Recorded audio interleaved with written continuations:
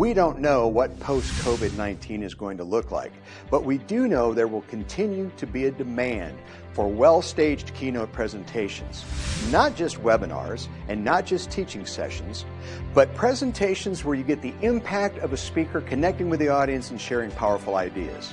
And it's great to be uplinking to some 500 docs and leaders. And I think today what's changed is you and I as leaders have to find a way to help people reduce their anxiety and deliver on that hopefulness, that optimism they have that the future will be better than the past pre-COVID. Now, everybody says what's important now, what's changed, what's different, what are the protocols and the safety procedures. But here's the question we forget to ask. What always matters? What hasn't changed?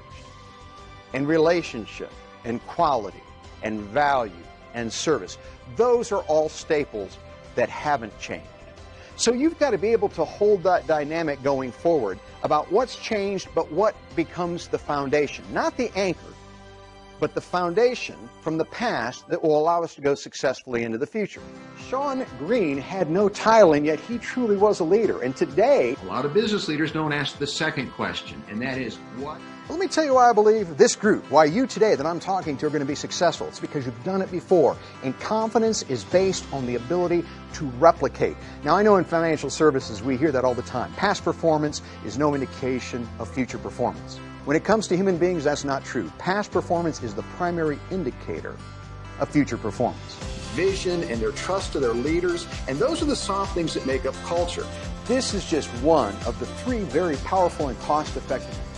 The dispersion of Crestcom leaders all over the world today. The 90 countries that Crestcom is taught in, I've been so grateful to be a part of the faculty. And I've been telling my clients in crisis, especially today, that experimentation and agility trump planning and process.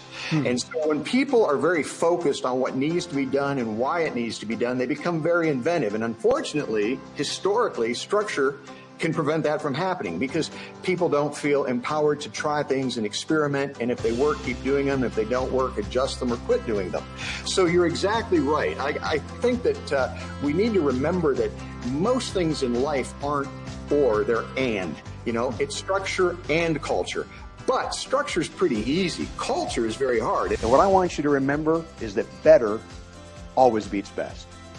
I used to think that becoming the best at what you did in your profession would be the hardest professional accomplishment of all.